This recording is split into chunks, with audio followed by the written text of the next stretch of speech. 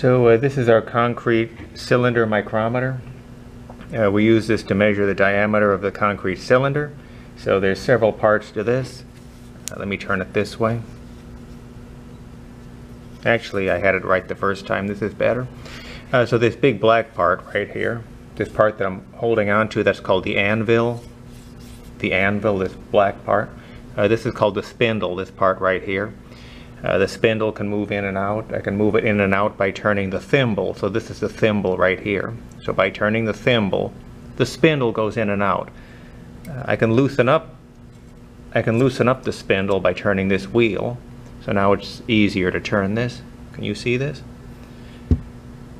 So I turn the thimble, that moves the spindle in and out. This is called the sleeve. This part right here is called the sleeve. So sleeve, thimble, spindle. The black part is called the anvil. So how do I use this to measure the diameter of a concrete cylinder? Well, I'll show you in a few moments, but take a look here at the sleeve and the thimble. It's got numbers on it. You see this? So this particular concrete micrometer reads diameters from 5.5 inches to 6.5 inches. And I can take the readings right here on the sleeve and the thimble. So the sleeve has a longitudinal axis with numbers on it, and the thimble has numbers on it. So how do I interpret them? Well, I'm going to measure the diameter of a concrete cylinder here, and I'll explain how we read those numbers. Okay, so here's the concrete cylinder. Normally we take 3 measurements of the diameter, so we're looking at the top here.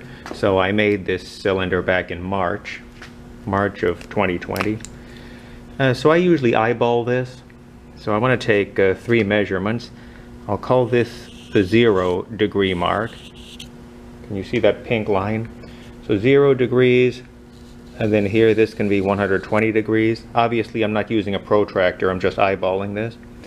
And this will be 240. So 0, 0, 120, 240. I'll take 3 diameter measurements. Okay, so I'm going to take a 0 degree reading. I'm going to take a 0 degree reading. Let me tilt this upward a little bit so that you can see it better. You can see a machine in the background there. Okay, so I'm going to put the micrometer. I'm going to pinch the concrete cylinder between the 2 parts of the spindle. I want the concrete cylinder to be between those 2 parts of the spindle, so that's what I'm doing here. Okay, and at the top of your screen, maybe you can't see it, but I'm rotating the thimble so as to close the spindle and to pinch the concrete cylinder between the 2 parts of the spindle. So that looks about right. So this is the 0 degree measurement. Now I'm going to tighten this wheel here so as to keep the thimble from slipping. So now let me see what that thimble reads. The sleeve and the thimble, that's where I take my reading. So now I'm going to slip this off and take it off to the side, and I'm going to take a reading on that. Okay, the tick marks on the sleeve are 25/1000ths of an inch apart. So you see the 0 there? Ooh, let me try to hold my camera steady. So you see that 0 right there on the sleeve? That 0 means 6 inches. And then you see that 12 that's on the thimble? The tick mark right here, I'm finding it. Let me use something better to point with. I'll use this pen to point. So you see that 12 right there that's on the sleeve? That's on the thimble, I mean. The 12 that's on the thimble, you see that tick mark? That tick mark lines up with the longitudinal axis of the sleeve. So the reading here is 6 inches plus another 12/1000ths. The numbers that are on the thimble are in terms of thousandths of an inch, so the 12 means 12/1000ths. So we've got 6.0 inches plus another 12/1000ths. So 6.012 inches. That's the 0 degree reading at the top of this cylinder. Okay, now I want to take the 120 degree reading at the top of the cylinder. So I'm going to take my micrometer And can you see this? I'm going to try to pinch the concrete cylinder between the two parts of the spindle. This part here doesn't move, but this part does move. Remember that I rotate the thimble to get that part of the spindle to move in and out. So I'm going to tighten this. This is my 120 degree reading.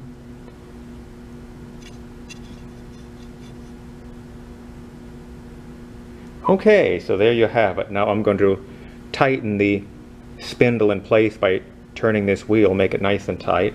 Now remove it, take it off, and I'm going to take a reading on this. Now let's see what this diameter says. Okay, so here it is. Each of those tick marks on the sleeve, let me use this pen as a pointer, each of these tick marks on the sleeve represents 25 thousandths of an inch.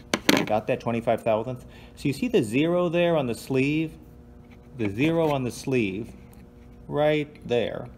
That represents 6 inches. You see one tick mark beyond that, right? So that means 6.025 inches. So we're up to 6.025. And then what number do you see on the thimble? You see that 7? Let me find it with my pen. See that 7? That tick mark that is associated with the 7 lines up with the longitudinal axis of the sleeve. So that means 6.025 plus another 7 thousandths. So that's 6.032 inches. 6.032 inches, that's the reading for 120 degrees at the top of this cylinder. Okay, so now let's take a reading for the 240 degree position. So I took the 0 degree position. Can you see this? Maybe not. 0 degrees, and then this was 120, now 240. So I'm going to position the micrometer such that the concrete cylinder is between the two parts of the spindle. And can you see this in the upper right hand corner of your screen? I'm rotating the thimble so as to pinch the cylinder between the two parts of the spindle. We'll say it's about like that. And then I'm going to tighten the spindle and therefore the thimble by turning this wheel. And now as gently as possible take the micrometer off. I think that was somewhat gentle. And now we're going to take a reading off the sleeve and the thimble. Okay, so what does this say?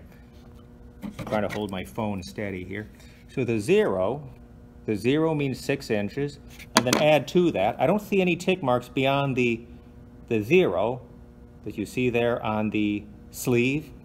I don't see any numbers, I don't see any tick marks beyond that. So it means 6.0 inches. 6.0 inches plus another, how much? You see the 8 there that's on the thimble? The 8. The tick mark associated with the 8 is lined up along the longitudinal axis of the sleeve. So that means 6 inches plus another 8 thousandths. So 6.008. Got it? Okay, so that is a very brief tutorial on how we use the concrete micrometer to measure the diameter of the cylinder 3 times.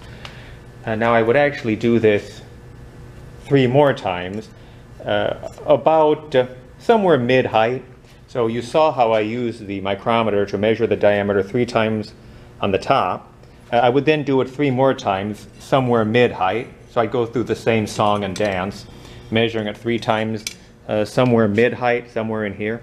And then I'd go through the same procedure 3 times at the bottom. So I take a 0 reading, a 120 degree reading, and then a 240 degree reading. So I take all 9 of those measurements. I'd have 9 different diameter measurements, 3 at the top, 3 mid-height, and 3 at the bottom. And I could take an average of all those. I'd find that the average is somewhere in the neighborhood of 6 inches.